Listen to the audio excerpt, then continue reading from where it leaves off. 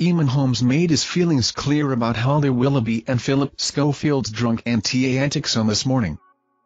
The presenting pair went viral back in 2016 when they turned up to the ITV mid-morning show with the same outfits on as they had worn the night before.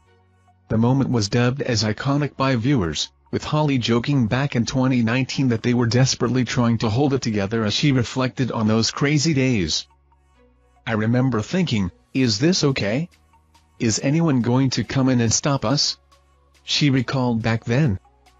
Now Eamonn has given his verdict on that particular episode of the ITV show, and in an interview with GB News, he said, "They have been allowed to turn up the next day advocating the use of drink, or something else, I don't know, and sit on a couch like, I'm so drunk, I haven't been to bed, whatever.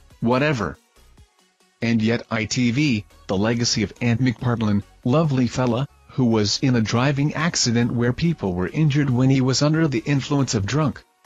And yet they can promote that?" A spokesperson for This Morning, Holly Willoughby and Phillip Schofield have been contacted by the Mirror for comment.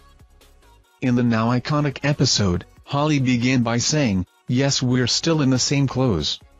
I haven't been home yet. I came straight here," before standing up and showing a stain on her dress from where they had played a game at Ant's house. When Ant and Dec returned to This Morning a few years later, Phil had told them, "Our boss was quiet in the gallery so we thought everything is fine, although we did hear him say, 'Give them another drink,' before Holly said she'd never do it again." Phillip stepped down from his role at ITV last week after admitting to having an affair with a younger male colleague. In a statement, he said, "The first thing I want to say is, I am deeply sorry for having lied to them, and to many others about a relationship that I had with someone working on This Morning. I did have a consensual on-off relationship with a younger male colleague at This Morning.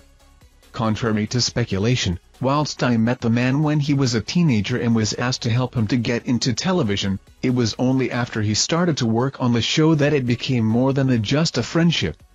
That relationship was unwise, but not illegal. It is now over." He added, "I am painfully conscious that I have lied to my employers at ITV, to my colleagues and friends, to my agents, to the media and therefore the public, and most importantly of all to my family. I am so very, very sorry, as I am for having been unfaithful to my wife. I am resigning from ITV with immediate effect, expressing my immense gratitude to them for all the amazing opportunities that they have given me."